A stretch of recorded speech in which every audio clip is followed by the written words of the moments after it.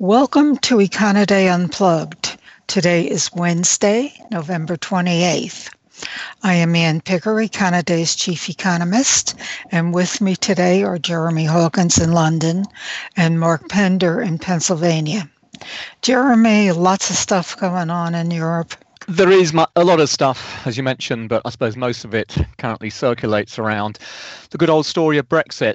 And I guess now that should, at least on paper, be approaching some kind of endgame now. So on Sunday, then, we had the EU leaders signing off on the Brexit withdrawal agreement and the political declaration. And that now means that it needs ratification from both the UK Parliament and the other EU national parliaments.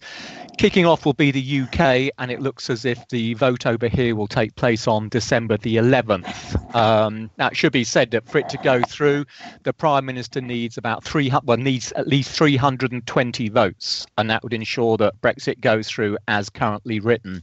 However, from the way it looks as if the parliamentary parties are stacking up at the moment, she's probably ending up to about 80 or so votes short, and there's increasingly a general sense that it's going to be a no vote within the Commons unless there's some changes made. Now, as I speak, there's some speculation doing the rounds that originally the view from the government was it would be a simple yes or no vote on Brexit as currently put forward. However, it seems now that Mrs May is starting to come down to the view that she can't get it through as it is. Therefore, she may be prepared to allow some kind of vote on additional amendments to the bill. Now, these could range from anything such as a second referendum or indeed some kind of new version of it. It means that Brexit, of course, itself has just got more complicated. It may mean perhaps you can get this thing through Parliament, but any changes to the Brexit bill as it stands at the moment, of course, won't go down too well with the rest of the EU. Now, in terms of how this pans out, if we go with, I suppose, what the chances are currently suggesting at the moment is going to be a no vote. If we see no, well, clearly it's going to have an immediate impact on UK financial markets and indeed the euro. Don't forget, if we get a no vote, in theory, we're still coming out of the EU come March next year. And also, I think most people regard that as being bad, at least initially anyway, for the UK economy and so for UK financial markets. It also means that the European Union is losing its second biggest member country, so it's not going to be good for the EU either. Now, what happens? Well, I'll say clearly, if there is a no vote, the choices are that the government has 21 days to make a statement to the Commons about what it intends to do next. And then it'll have a further 7 days to move any motion in the Commons, allowing MPs to say what they think about the government's new action. Now, really, the choices, it seems to me, it boils down to potentially a second referendum. It may be they can manage to extend membership of the EU by a period of perhaps a year or so, or that would certainly cost money, which wouldn't go down well with the Brexiteers. Could be a general election. That could certainly be called for if Mrs May loses a vote and 2/3 of MPs actually want to go for an election. Or, of course, we could simply end up with what I think most people would accept as being a worst case scenario, which would be a no deal, which means the UK falls out of the EU on the 29th of March next year, and we revert to WTO, World Trade Organization rules. So however you look at it at the moment, it's still a great deal of uncertainty about what's going to happen with regards to the final shape of Brexit. December 11th is going to be a hugely important day for UK financial markets and the EU as a whole. So really, I suppose, as we stand at the moment, watch this space and just see how the negotiations amongst the various UK parliamentary members go between now and then. Other bits and pieces from Europe, I should mention Italy, which has clearly been one of the factors weighing on the euro, in addition to the Brexit stuff for a little while now. As things currently stand, it still looks as if there's a standoff between the Italian government, which wants an expansionary fiscal policy, and the EU Commission, which wants to see Italy holding to its fiscal criteria. Although there has been some mutterings that the Italian government may be prepared to back down somewhat, it still looks likely at this stage that the Commission may decide to introduce the so-called excessive deficit procedure, which would involve fining Italy if it goes for full course. That would be the first time that's ever happened, and clearly would raise a completely new question mark over the political stability of the Eurozone as a whole. Otherwise, as you mentioned, just in terms of the numbers this week, for anyone who's looking at European numbers these days, we'll have the inflation figures, the flash November inflation data on Friday. They're expected to show headline inflation just slowing a little bit to 2.1% from 2.2, but more importantly, the core rate staying at 1.1%.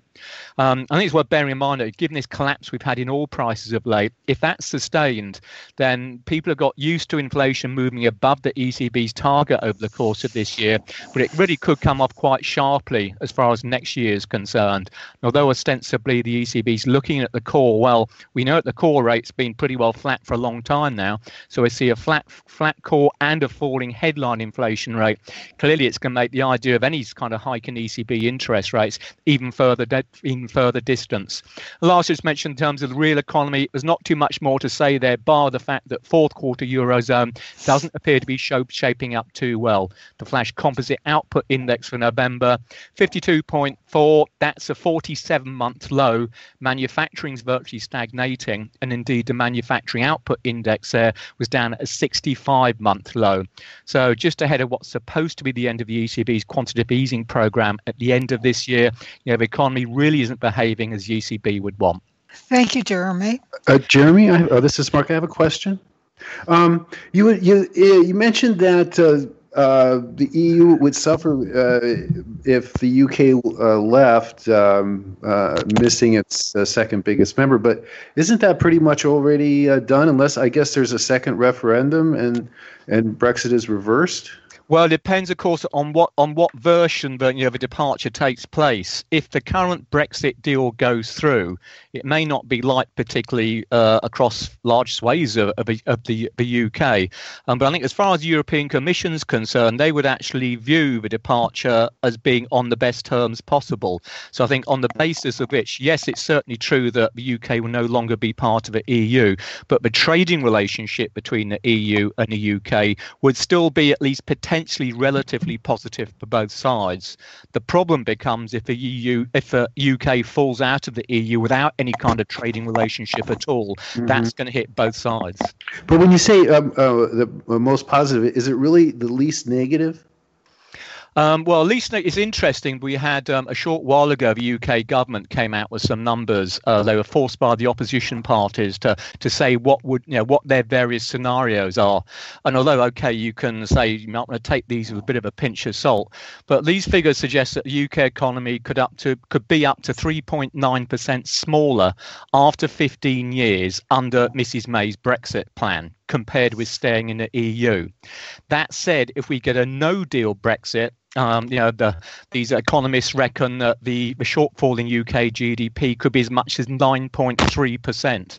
All scenarios, as worked on, suggest that the UK would be worse off, moving out of the European Union on whatever basis and actually staying in it. And what about the EU and the UK's effect in the EU? Are all those outcomes also negative? Well, I think on the whole, yes, I think you've got to say it is the case. There's all sorts of, all the economic reasons, the fact that I think most people would agree that, a slowdown in trade, if we imagine global trade was just the UK and the EU, any kind of reduction in trade there has got to be bad news for both sides.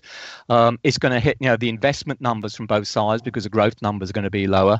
In terms of the EU as a political trading bloc, it's just lost, looking into next year, on paper, it's lost its second biggest member, which will reduce its political clout when it's trying to trade with the likes of the US or Asia.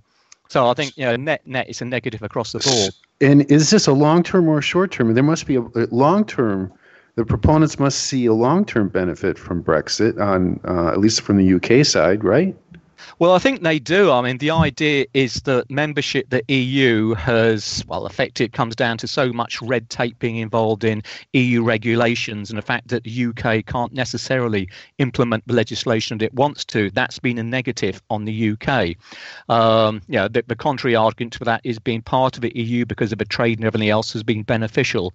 But it comes down to which side of the fence you want to be on. My personal feeling is that being part of the EU, although it hasn't necessarily been great, it's been the lesser of two evils and has certainly helped UK growth compared to where we've been if we've been outside. Thank you, Jeremy. Mark, you've had a busy morning.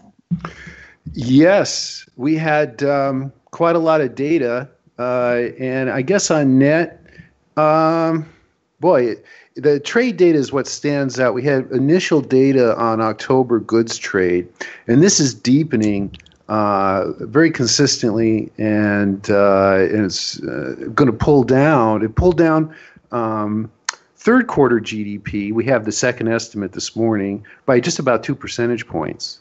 And net exports are starting off October, the first month of the fourth quarter, in an increasingly negative way at a deficit of $77.2 billion in the month alone. And what the concern here is not only have imports were basically flat. They've been on the rise lately, and it's raised questions whether or not U.S. companies were importing ahead of tariff increases, pre-buying, and ahead of expected tariff increases at the beginning of the year. That wasn't the case in October. It was flat, but what was weak in October, unfortunately, was exports. And again, we got hit on the agricultural side, and we're in contraction over there, and we're now moving into year-on-year contraction. And this is in contrast to an 8% general rise for exports from this time last year, but also exports of capital goods and also consumer goods. They were soft. So we have troubles on the trade side, and they may very well be the emerging effects of the tariff wars. And but it's still a little bit on the marginal side. As far as like hard evidence, smoking guns and things like that. Now, an offset will be early indications from inventories. We also got this morning retail and wholesale inventories, which are about 2/3 of inventories. Factory inventories have yet to be reported. But these were very strong, and that's very interesting. Inventories were a big positive in contrast to exports in the third quarter. They lifted GDP by about 2 points. And what was a very wanted and needed build at that time, inventory build in the third quarter, it looks like that may be extending in the fourth quarter, which will be a positive, would seem to be a positive for holiday sales, especially in the retail side.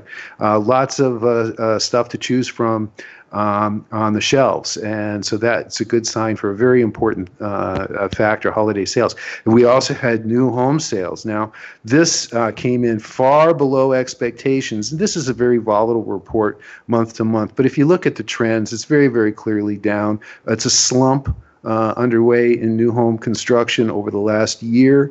We basically have gone from a 700,000 a rate of sales a year to about 544 in the latest data, nearly a 3-year low. And what's additional bad news about this is that prices are coming down. And we saw that earlier this week with Case-Shiller and FHFA home price data. We're also seeing it with this data especially. Yet even though prices for a new home, the median is $309,700, that decline is only 3% from this time last year versus a 12% decline in actual sales. So it looks like prices have further down to go. And now what we're getting is perhaps evidence of a supply glut. We've been thin in supply all year, related to lack of available lots, lack of raw materials, hard to get construction labor. And now, since sales have fallen so much, sales relative to stocks relative to sales are at 7.4 months. And this compares with 6.5 in the prior report and 5.6 last year. So that may be a further negative for prices. However you look at it, housing is not accelerating going into the fourth quarter. It looks like exports may be the same kind of mix for fourth quarter GDP. Inventories offsetting weakness in exports, which will leave it to the consumer, which will leave it to consumer spending. And probably, even though it doesn't look like right now it's going to be an exceptional holiday year, I think it's going to be a healthy, the indications right here are it's going to be a healthy year, and it still may bail out fourth quarter GDP. Thank you, Mark. On that note, I think we'll leave you until next week.